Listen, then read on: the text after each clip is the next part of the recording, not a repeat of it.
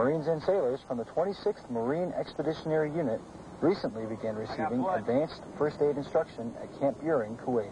Although the MU's goal during its training here is to sharpen its warfighting edge, staying up to speed on first aid is just as important. This is a great opportunity while we're out here training to teach our Marines life-saving skills that they can use upon their fellow shipmates and Marines in a tactical or combat environment that can save lives. Added realism is brought to the medical training by the use of mannequins that bleed and breathe as a real casualty would. The MU plans to send as many of its nearly 2,200 troops through the medical training as possible during their time ashore in Kuwait.